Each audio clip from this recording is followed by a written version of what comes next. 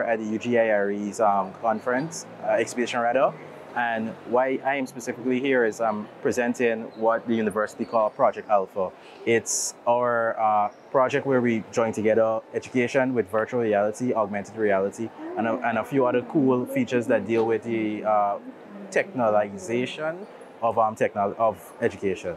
So basically, in front of the computers right now, what we have are two what we call experiences. One of them is a fighter jet that the US uses, and what we could use that for is training both the military and aeronautical engineers on that technology.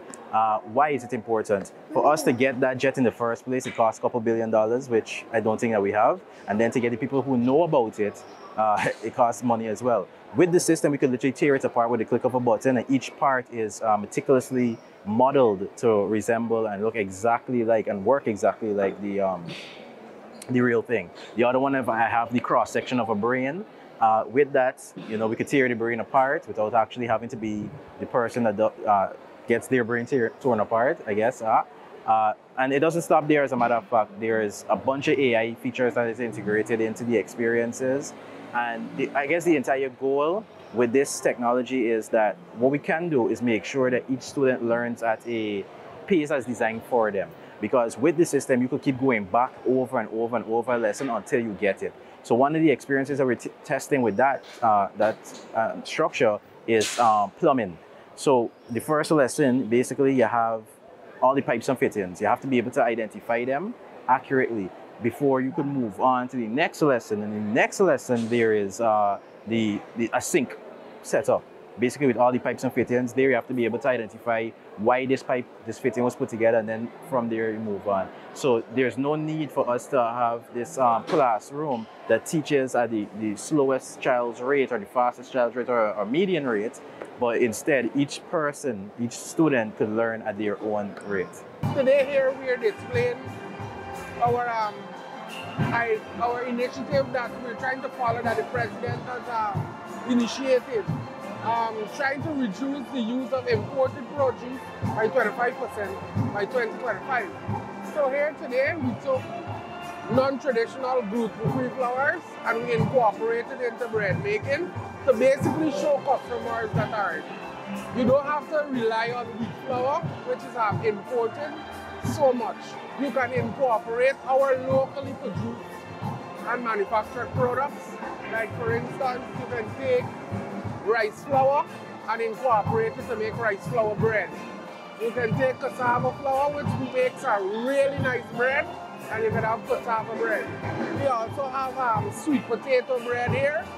The University of Guyana insists that all students, both undergraduate and others, every single program must have a research component.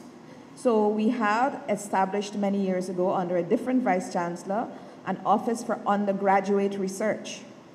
And that office produces a research seminar annually or biannually to showcase the undergraduate research of our students. And those students also travel to other parts of the world and have won competitions, etc. Events like these are amazing, and I think they're very critical for the Ghana today because we're accelerating at a rapid pace. I think these events really help us to connect with not only the young people, but with just general citizens of Ghana to really understand what's happening in Ghana. The robot was built to enter the FGC challenge, First Global Challenge. As Jaden mentioned, STEM Ghana focuses on sustainability and other real-world problems. And this year, our main focus was building a robot to capture two balls, one blue and one green, representing food and water. In the upcoming years, we might have to rely very heavily on services that we can provide to help us fill any funding gaps that might arise. And so we have labs that test for water, that test for soil, that test for concrete. We do other things in research. We could do psychometric evaluations, counseling, other types of research, historical research. There is so much that's happening in the country, at the university, in the region, and in the world. that research and innovation has to answer and has to fill those gaps and has to help us solve those problems.